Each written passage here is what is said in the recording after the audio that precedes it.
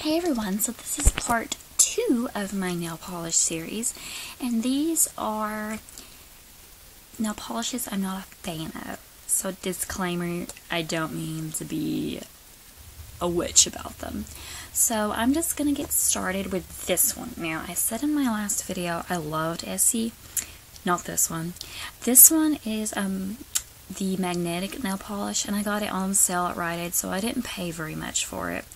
And the color is Little Boa Peep. That price tag is not what I paid. It's magnetic. It was crap. I didn't like it. The magnetic thing didn't work. I was done. I was over it. Then I got this one on the same day I got that one, and it was also on clearance for $1.99.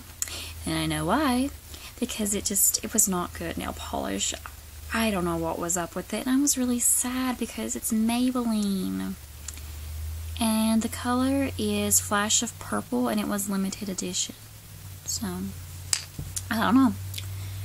And then I have Revlon, and I got this at Kmart, and it's 410 Dreamer, and it chips like heck, and I was over that one.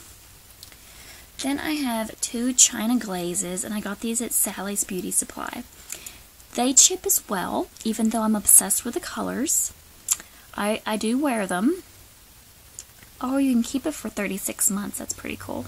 See the little thingy? I'm trying to find the color on it. Oh, okay, it's on the bottom. Celtic Sun Neon number 1015. And this one is 1007 Turned Up Turquoise Neon. Then my favorite nail polish brand is Sally Hansen Hard as Nails Extreme Wear.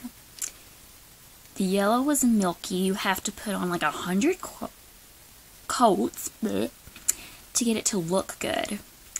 This is 360 Mellow Yellow. The only good yellow nail polish I've had is from Avon. I don't know. And then this one is 170 Deep Purple. It's kind of milky as well, even though it's metallic, and it doesn't apply well. Then I have Sally Hansen Hard as Nails, number 13 Sheer Vanilla, and I'm pretty sure this one goes on milky, but I'm not exactly sure if this was the exact one. And it did not look good with French manicures or whatever. Then these art decor things, I will put them on my nails and they just peel right off, especially this one. And this one's from Sally's. It's glittery, and it was, I don't see a color on it. That's sparkly red, and then this one's a bright pink. I wasn't a fan of these.